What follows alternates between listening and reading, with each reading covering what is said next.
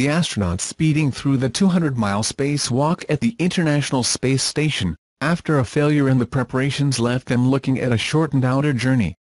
This marked the 9th spacewalk for Station Commander Peggy Whitson and the first for flight engineer Jack Fischer.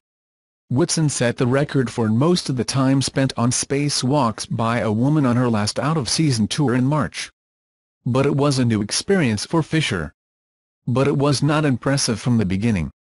The spacewalk suffered a delay when one of the services and cooling umbilicals that charged the spacesuits before the departure emerged a small leak of water, reason why the two astronauts had to operate out of use of the other umbilical to be able, oxygen, communications and refrigeration when they were about to leave the airlock. Due to the decrease in battery charge in both spacesuits, astronauts concentrated on their most important task for a first shortened spacewalk.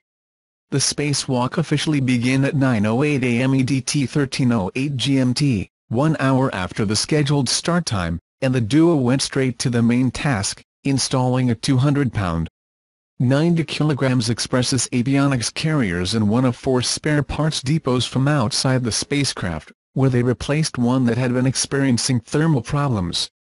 The astronauts spent 4 hours and 13 minutes on the spacewalk, and managed to ruin through much more work than expected,